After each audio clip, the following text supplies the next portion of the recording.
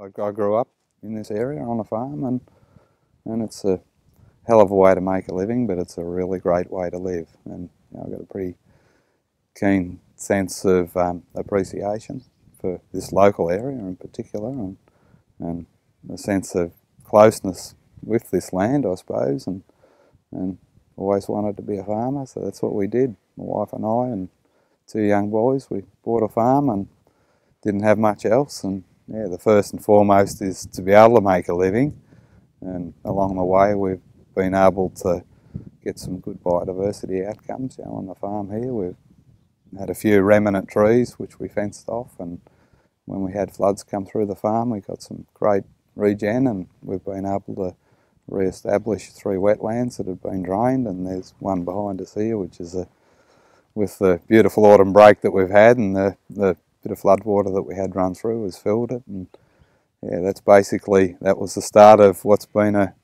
really interesting journey, and it continues. It continues, and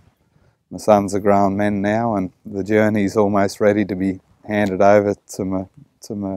one of my sons, which he's doing. So yeah, it's great. It's a lifelong passion in the natural environment, for the natural environment, and natural resource management is, we're all dependent on the environment for everything that we do. We're part of the environment as people, and it's just the passion for it, and it's great to work with like-minded other passionate people that are smart, intelligent, bunch of people, and that have a passion in their respective fields for what they do, and you bring all that together, it's a really great environment to work in. One of the probably most important things that I see, given we've become more and more urbanised over time, is to ensure that we engage as effectively as we can with the urban population, and make sure that the people that live in the regional towns and the city understand how important the natural environment is, and how important it is to work in harmony with it. They're the ones that are the end users of all the things we grow, and yeah, it's really important. If there's that sense of appreciation, they'll demand that we farm